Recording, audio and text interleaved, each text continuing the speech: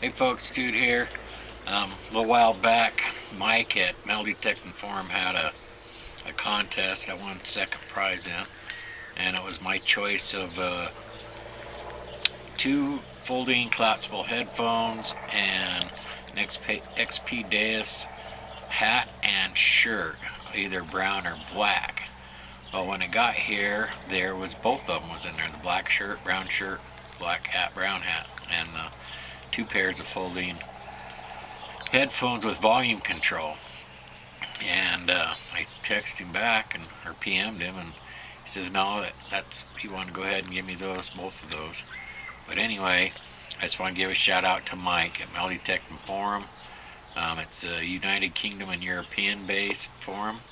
They got a lot of cool things on there, a lot of information. I like the videos. It's you guys, if you could, or you should at least check it out. Anyway, here's the black shirt I got with the XP Deus logo on it. Nice fancy polo shirt. And then I got a brown one too, but it's in the laundry right now because I wore it metaldetecting a couple days ago. And this is the brown hat here. And here's the black hat with the XP Deus logo on it. And then headphones, collapsible headphones that fold up nice and neat. Got two of them. One, my brother cut the cord on his headphones, so I gave him a pair of these, and that's what he's been using, Diggin' Daddy hammer.